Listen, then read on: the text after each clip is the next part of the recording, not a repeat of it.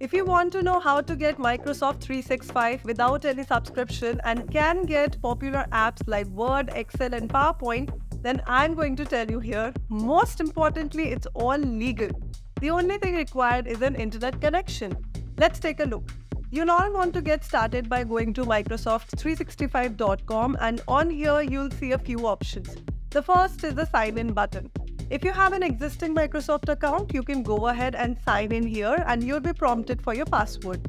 If you don't have an existing Microsoft account, I'll go ahead and show you how to sign up for one for free.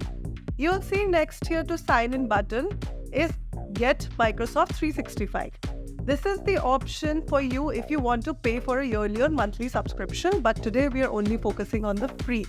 Go ahead and click sign up for free version of Microsoft 365. Here you will be prompted to create your account. Go ahead and enter your email address.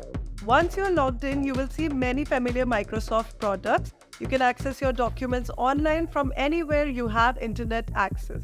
Let's take a look at an example using Word here. Since you do need an internet connection to use Microsoft 365 for free, you may find that you will be saving documents to your computer, uploading them when you have an internet connection, working on them, and then downloading them again to your computer. Try uploading document and try editing it. Similar functionalities exist for Excel, PowerPoint, and any of the other Microsoft software programs. Another clever way to get it for free is that on your keyboard, select Ctrl, Alt, Shift and the Windows key button at the same time. You'll see that it looks almost identical to when we accessed it from Microsoft365.com. Let's go ahead and take a look at creating a new document. Over here on the left side, I'm going to click on PowerPoint. Here you can go ahead and start with a blank presentation or take a look at some of the templates.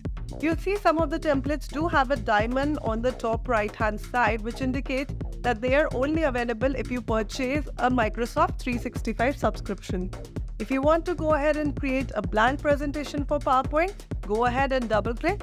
It will open automatically, and again you will be able to make most of the functionalities in the free version as you would in the paid version subscription. Third option to getting it free is specific to educators and students. Students and educators at eligible institutions can sign up for Office 365 education for free, which includes Word, Excel, PowerPoint, OneNote, and now Microsoft Teams plus additional classroom tools. You can see if you're eligible by typing in your school email address. And that's it for today, guys. We hope that you liked the video. Don't forget to subscribe to the channel and share it with your friends.